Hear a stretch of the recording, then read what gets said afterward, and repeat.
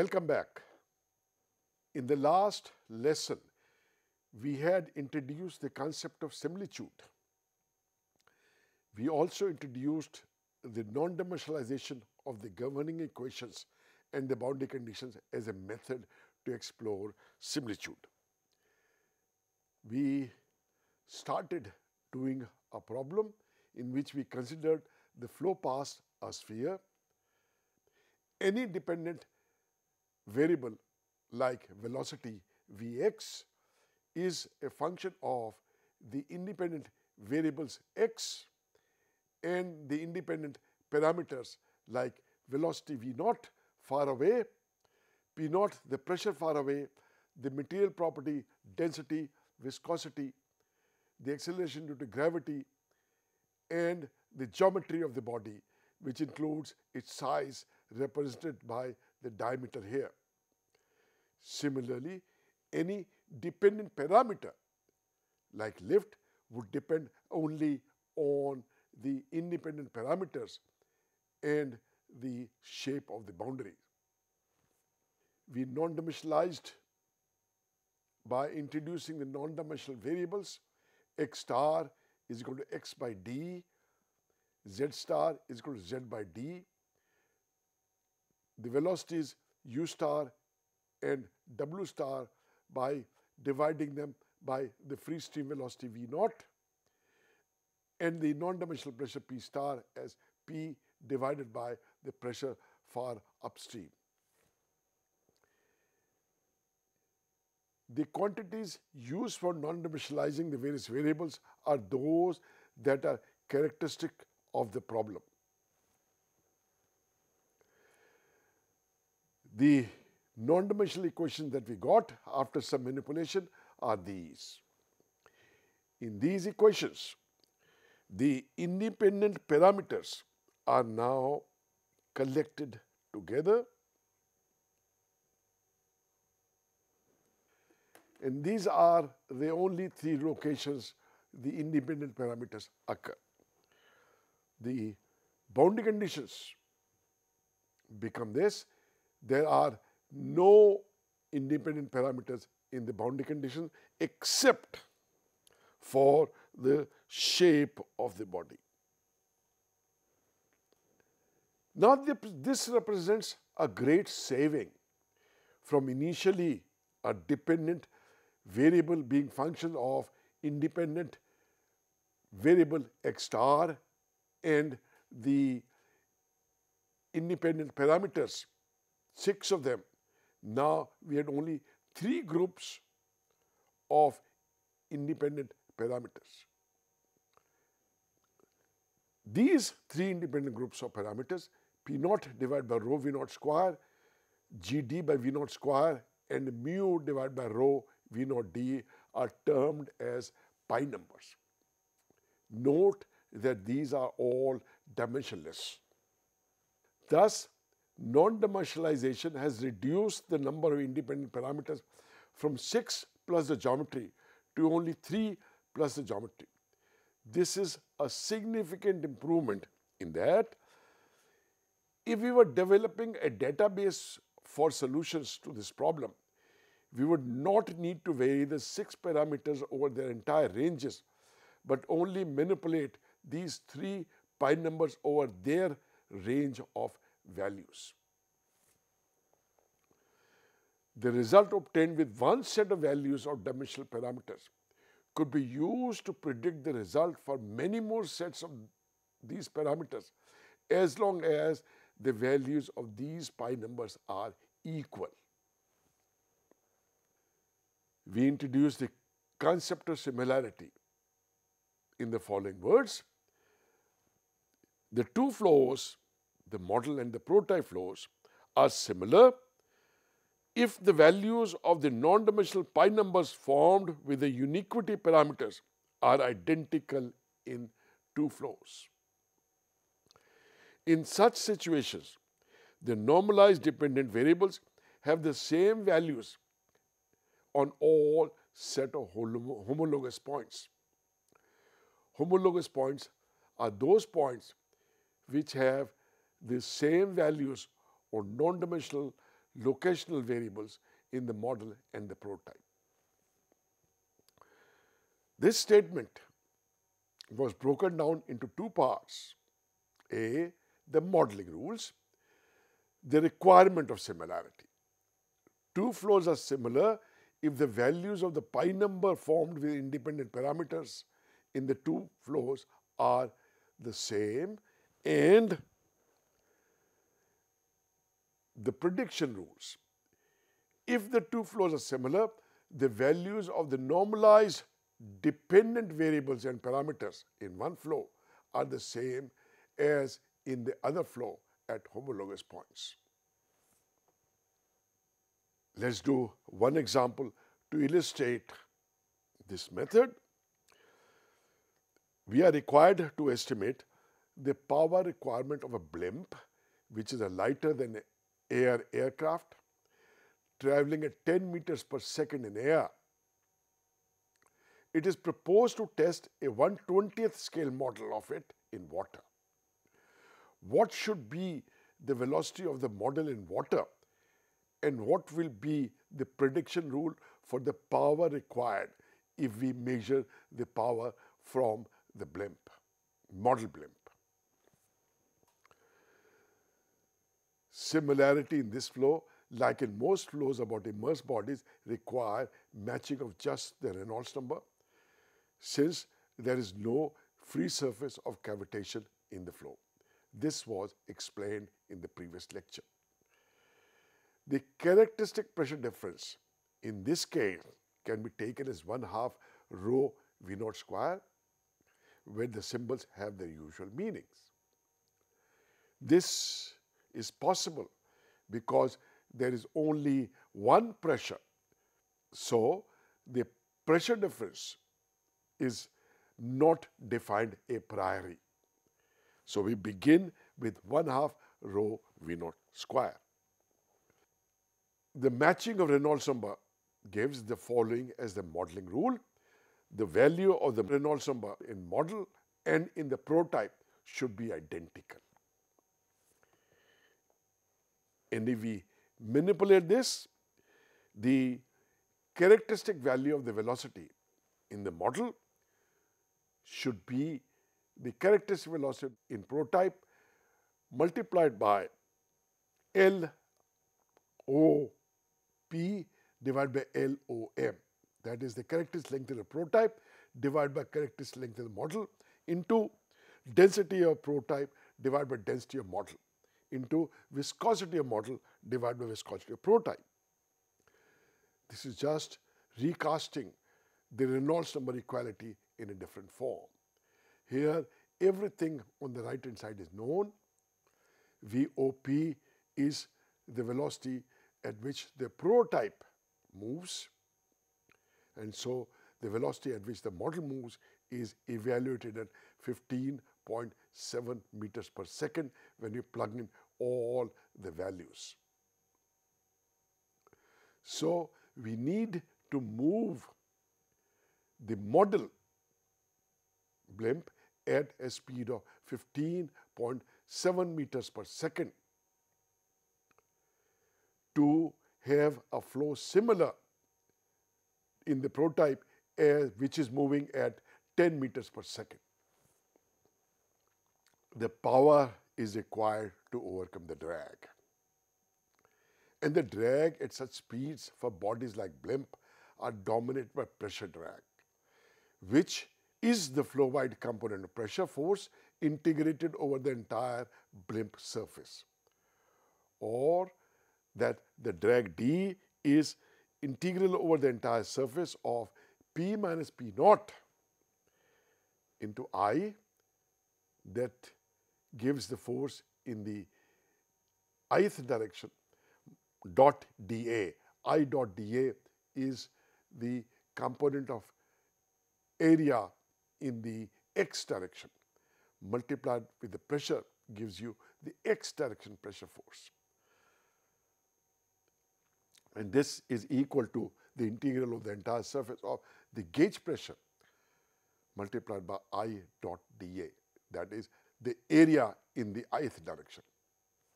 normalization of the right hand side using the characteristic pressure difference as 1/2 rho V naught square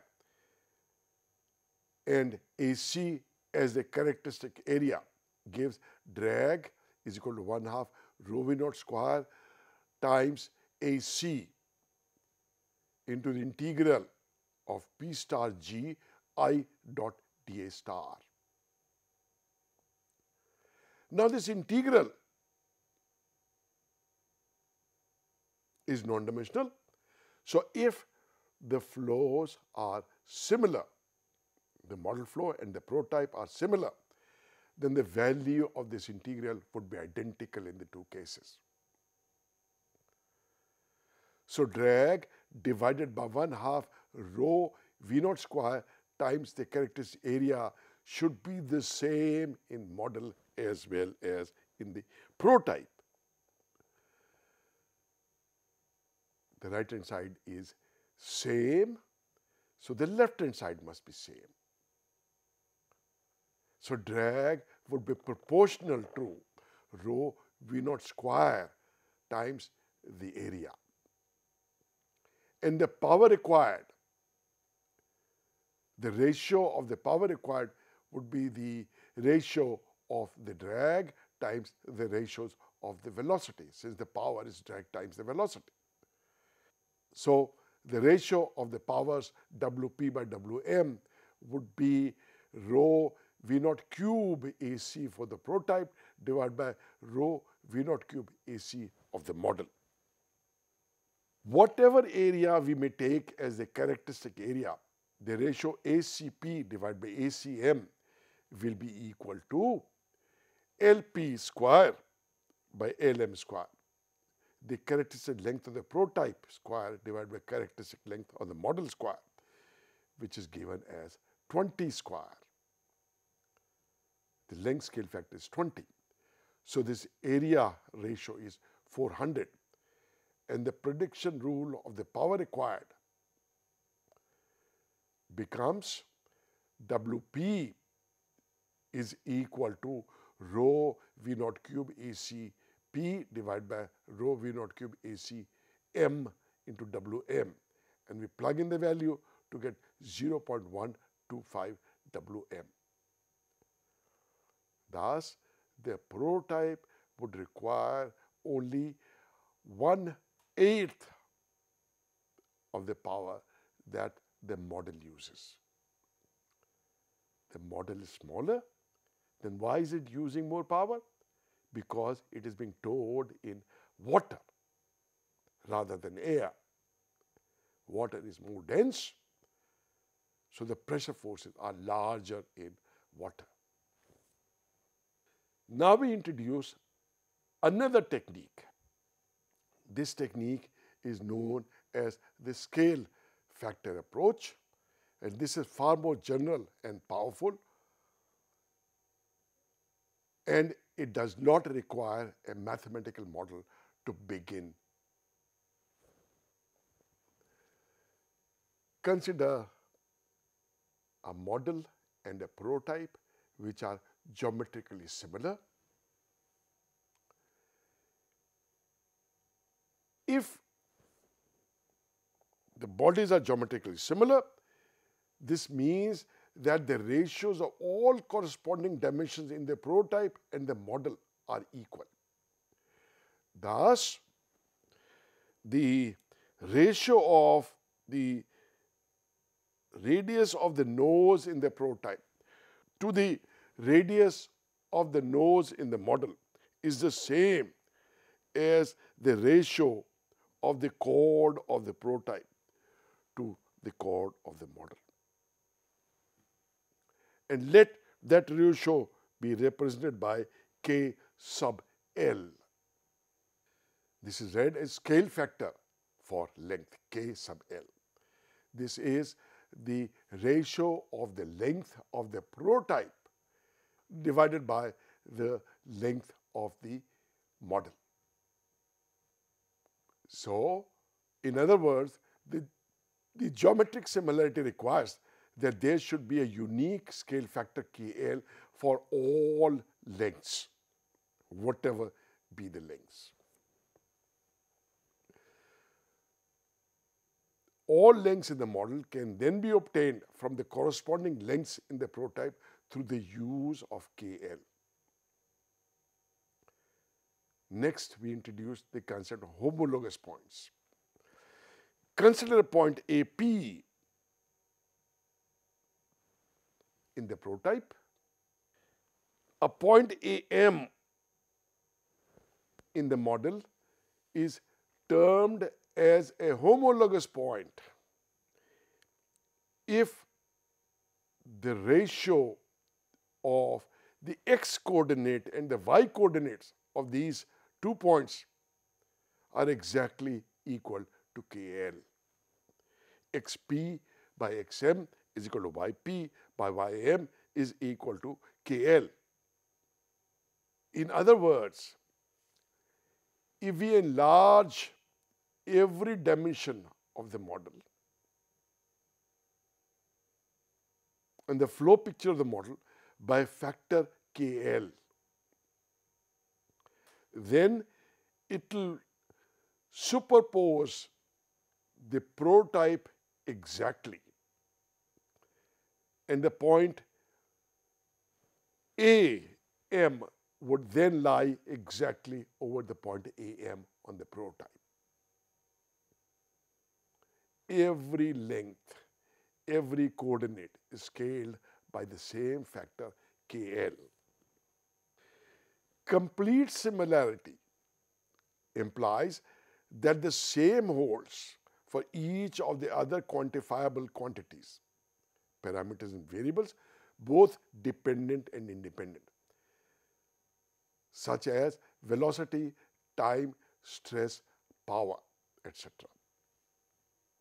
This is to say that the value of any quantity at a point in the prototype is related to the value at the homologous point in the model through the corresponding scale factor.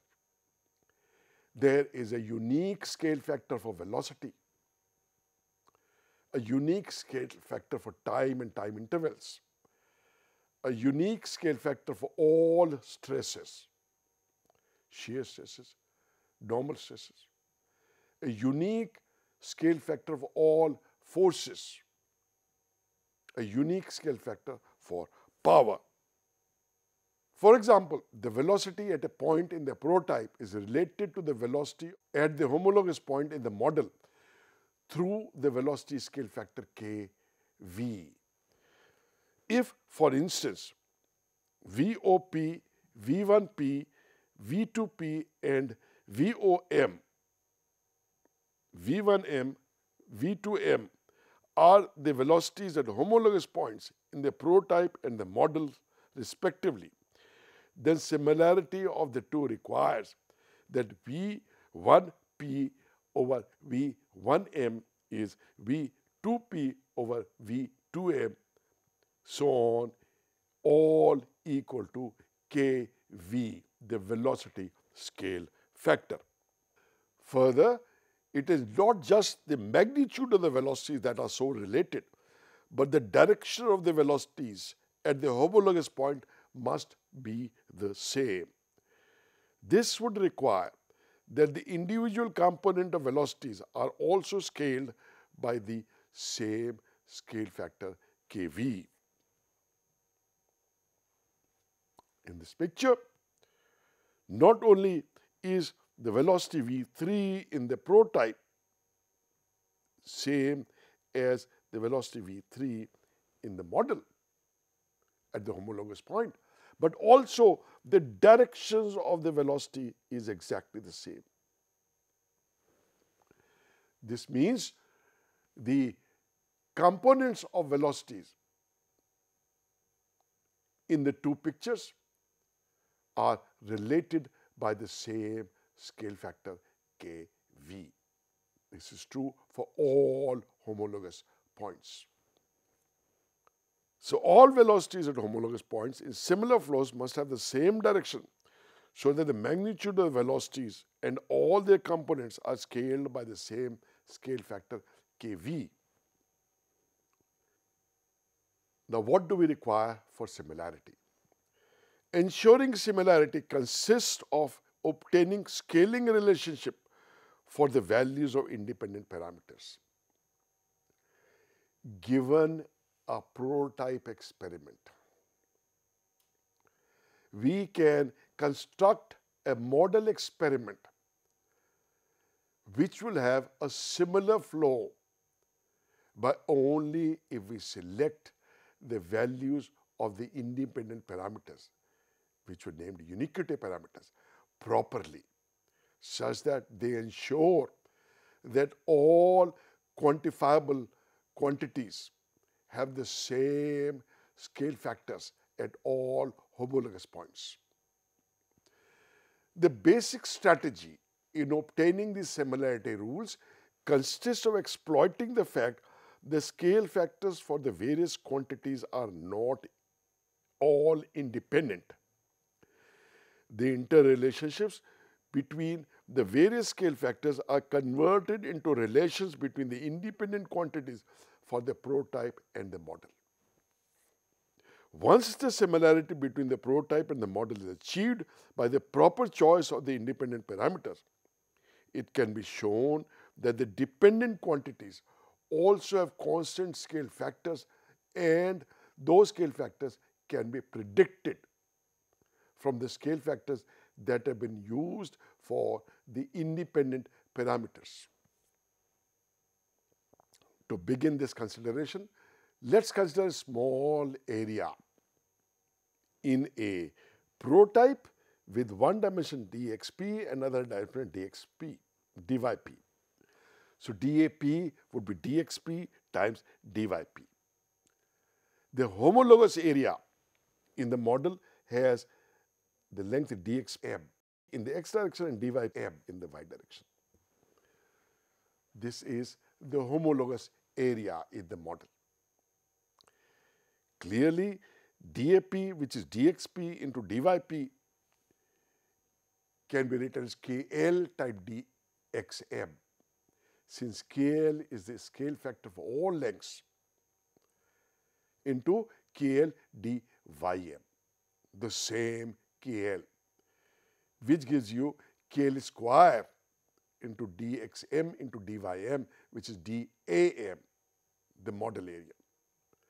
Thus, Ka, which is dap over dam, is nothing but KL square.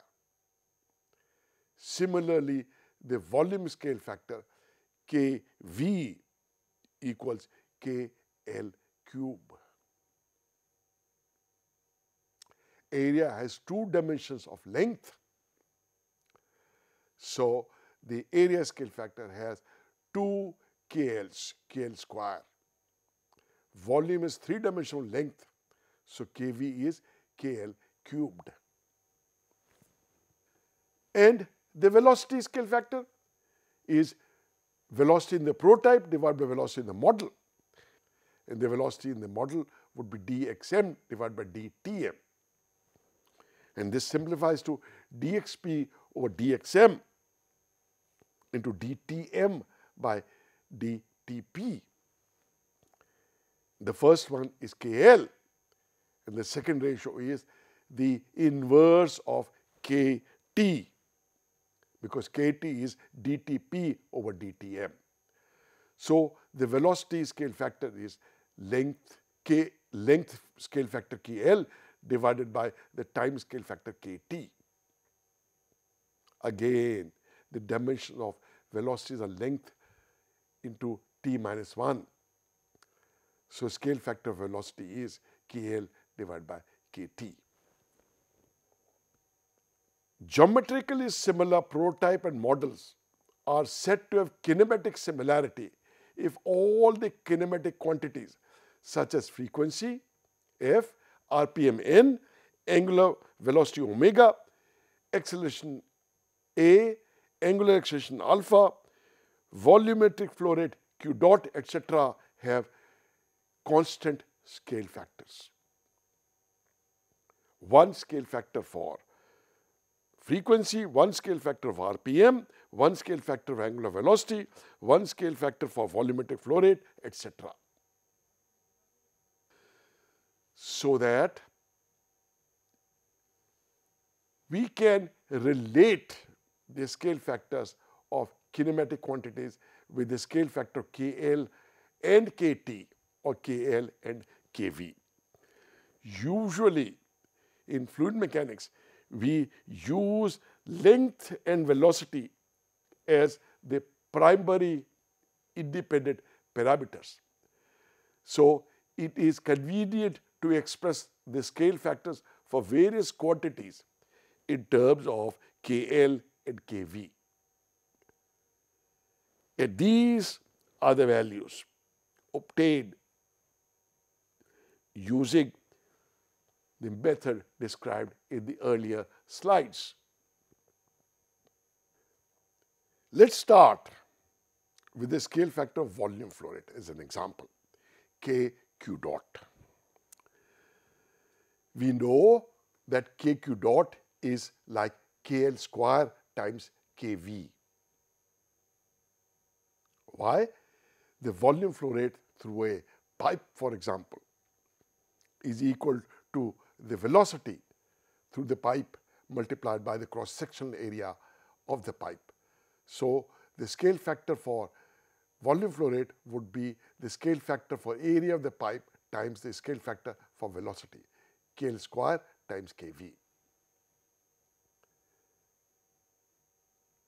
This implies that QP dot divided by Q dot M, which is the value of KQ dot, the scale factor for volume flow rate, is equal to LP over LM, which is KL whole square, times KV, which is VP by VM.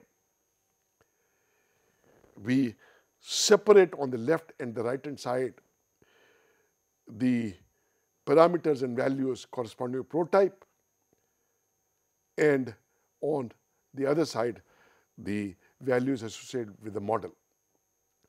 And we get Q dot divided by L square V over prototype is equal to Q dot divided by L square V for the model. Here, these quantities are assumed to be characteristic quantity. L for the prototype and L for the model measure the same corresponding lengths. If in a aircraft wing we are talking of chord in one case, it has to be chord in the other case. If we are talking of the thickness in one case, then it has to be thickness on the other case. Whatever we choose as the characteristic value of the length. Similarly, V here is understood to mean that it is a characteristic velocity, which should be chosen same type of velocity in the two flows. So if in one flow it is the velocity far upstream, in the other flow also it should be the velocity far upstream. What does it mean? That the parameter Q dot divided by L square V is a pi number whose value must be same in the model and the prototype. It is understood that the quantities are the characteristic values. This is a requirement for similarity. If Q dot, L and V are independent parameters, but if one of them is a dependent parameter, it becomes a prediction rule. We'll explain that a little later. So we convert the relations between the various scale factors that we obtained earlier into pi numbers. These are the pi numbers using L and V, the length and velocity. For angular speed, frequency, RPM, the pi number is F, L by V. FL by V in the prototype and in the model must have the same value. Alpha L square by V square is the pi number corresponding to angular acceleration. These must have the same values in the model and the prototype. Every one of these.